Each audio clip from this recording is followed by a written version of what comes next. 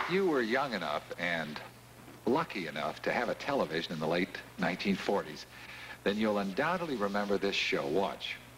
Mrs. Glockenspiel. Well, I think we could handle one baby. Oh, no, Fran, I am not going to get into this sort of thing. Well, and the address, Too hot to argue about it. Now, don't yell. Fran's on the telephone. Fine. Well, I'm not yelling. Yes, one of our sitters will be there. Ow! Thank you. Ow!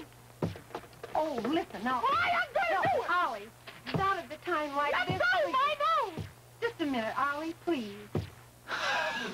That, of course, was from the classic children's television show Kukla, Fran and Ollie, which first aired in 1947. Fran Allison has remained alongside her friends in one form or another ever since. Would you please welcome Fran Allison?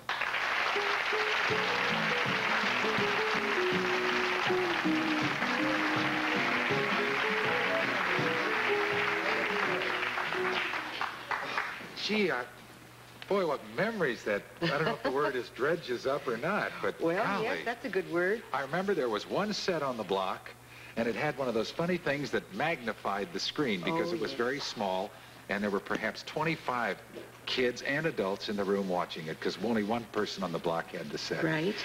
Now, that was live television. You did that 5 days a week, an hour a day. Now, am I correct? That was the first year. And then the second year, we went to a half hour, but 5 days a week. But it was And it was live. It was so live. The point was that it was not scripted, am I correct? Oh, no, no script. You just got out there and... Well, we had an idea. We talked together. Sometimes it was built, the plot might have been built around something that happened to either Burr or myself or someone in the office. Now, Burr Tillstrom was the puppeteer. Yes. Yeah.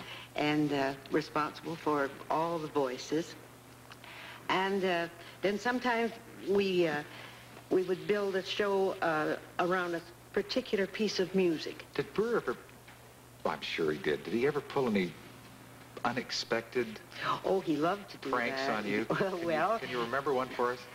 Not particularly. Oh, he did one.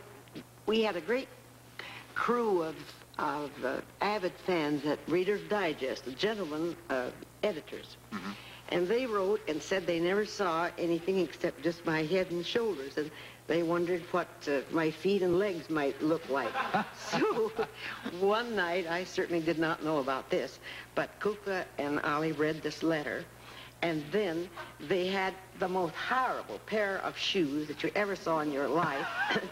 And they had them with wrinkly stockings on pegs, and they marched me across the stage. I could have died. But it was a challenge. I loved sometimes to think that I surprised Burr in something that I would say. But in the years that we worked together, we got so that we thought so consistently alike that I would think to develop whatever plot we may have had, it would be just great if someone would say this or that.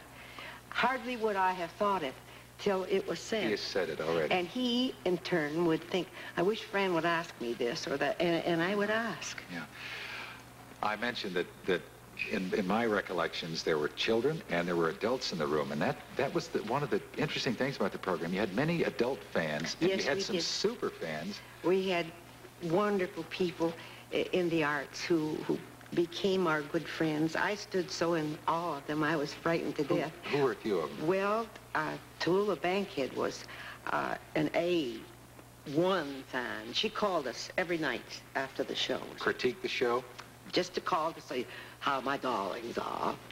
And then she featured in this particular show, the excerpt from which you showed, where we were desperate. Dolores had offered to have a babysitting service, and we found ourselves drafted in to be the helpers. And we finally called Tallulah and asked her, and then we thought, what a terrible thing to do to a child.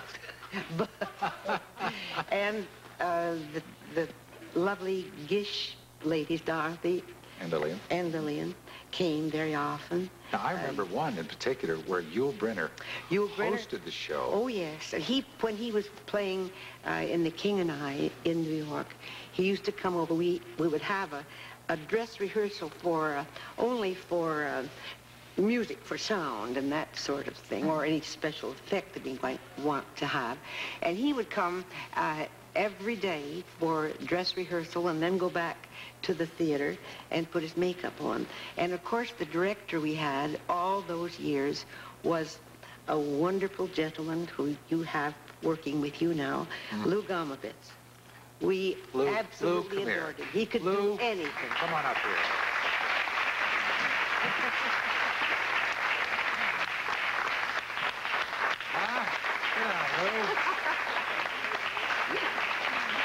Sit down. I mean, I'm talking legend here. This is you like... directed every one of them. Yes, he did. Yes, he did. I want you to know that this is one of the great ladies in television. Well, but we almost lost her to Kukla, Yule, and Ollie there for a while. Yeah. I wonder, ever regret that you never did anything different than Kukla No, and I Ollie? did a few things. I did Pinocchio with Mickey Rooney, and I enjoyed that very much. And I did Damn Yankees, and I liked that. And I have had other offers to do things, and conditions at home weren't possible that would allow me to leave, and so I didn't. But I might do something again. I would love to do something if I felt I could do it. Would you let Lou direct you again? Any day of the week. Lou, I'm going to put you on the spot. Out of Kukla, Ollie, and Fran, who was easiest to work with? Fran. Oh, you full of barney. Are you kidding? Fran, thank you so much for being Well, here. thank Lou, you. It's been a pleasure. Coming up next, we'll take you out on the open road with some motorcycle mamas.